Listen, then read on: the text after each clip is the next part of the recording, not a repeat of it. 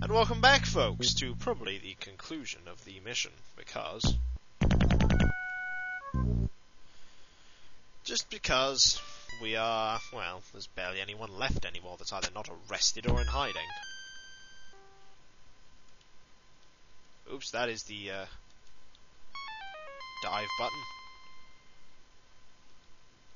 Is our dude here? Yes, he is. And... he's dead. Come with us, sir.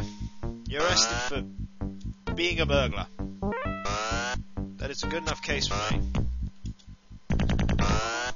Trust me, it'll stick. Let's throw a grenade for no reason.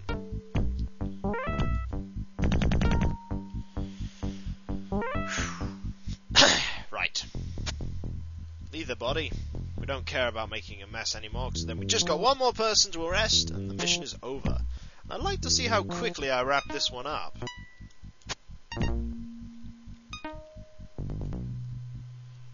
Probably a bit too quickly. Yep. You got nothing on me, but we arrested you anyway. Bullet in.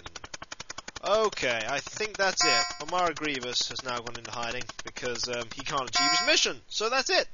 Look, that looks like about wraps it up, Max. We've been able to put together a pretty good chronology of the case. Take a look. We needed to build an alarm bypass for our current operation, the organised as the alarm specialist. We also require a floor-plan briefing to the locomotive plant. The organised as the inside contact. The alarm specialist then says... Then I broke into Washington. She bought parts. She now has the alarm bypass. Then I broke into Washington and got the mastermind. Then I travelled to Budapest. Then he had the arm. Then I confiscated that and arrested him. Then I arrested him. Then I arrested her. Then she went to hiding because she couldn't complete her mission, so I didn't get the blueprints. Full points. Full points. Full points. Not very good. No.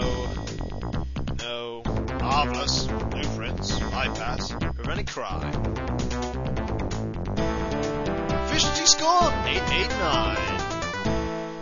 Good work. I'm starting to change my mind about you. If you know what I mean. I do, and I'm scared. They were after the blueprints of the new high-speed train.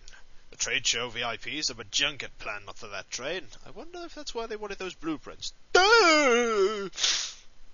You've captured the mastermind controlling the Red Army.